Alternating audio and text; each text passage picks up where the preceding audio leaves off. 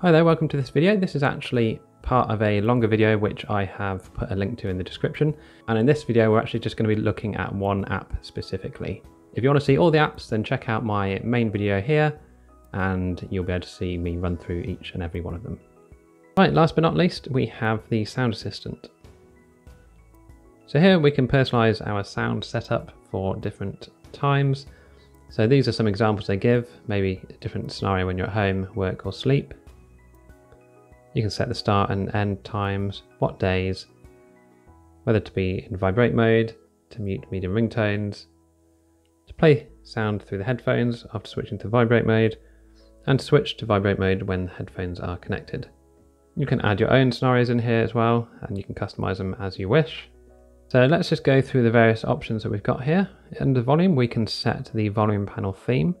So the classic theme here is this one here, where it comes down and you have to sort of press an arrow and it comes down, so you can set the different media application sounds and notification volumes. You can also set it to the 0 mode here, where this is a side view. So if we have a look here, we'll see we've now got the side panel of the notifications, whereas before we had the classic view, which was like this. We can set the color as well to make it slightly easier to see if we're struggling. Let's put it in the red mode here.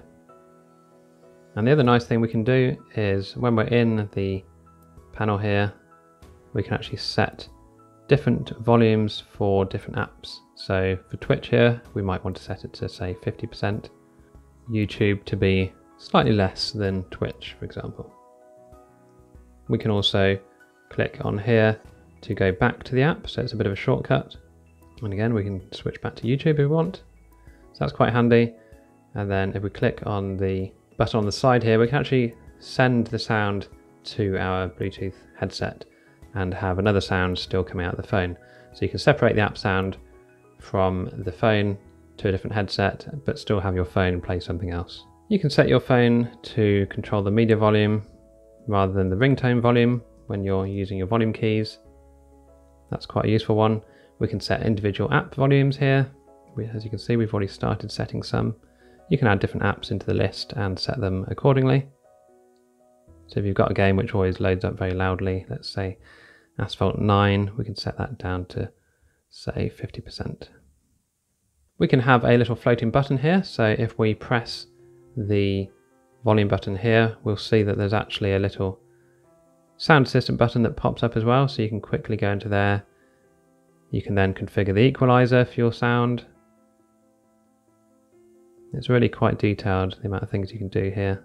We can also change the amount that the volume will increase at. So if you find that when you're pressing the button, it's going up too quickly, you can press and hold here and have it go up in one step, or whatever you choose.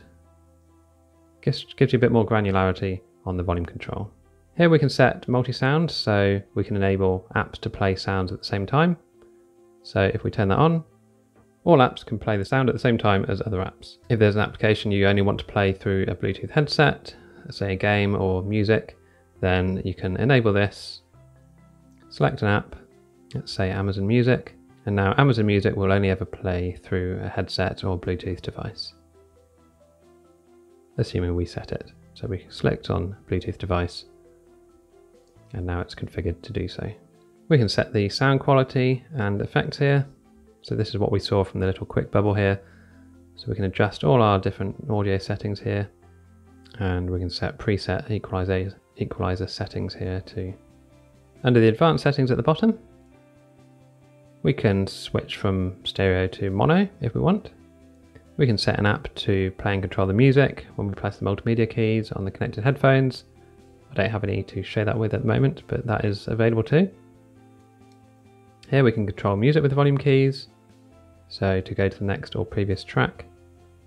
We can enable the selfie stick mode, which allows you to still hear your phone audio when you've plugged in a selfie stick. Now that's normally going to be for the 3.5mm selfie sticks, but I guess that's just a leftover option from an older version. But if your phone does have a 3.5mm jack still, then that's quite useful. We can set whether to allow alerts through on the headphones. I find it quite annoying, so I could turn those off, but allow the ringtone to come on. Here we can actually set the left and right speakers to be reversed. And if we had some headphones plugged in, we can actually set the sound balance here.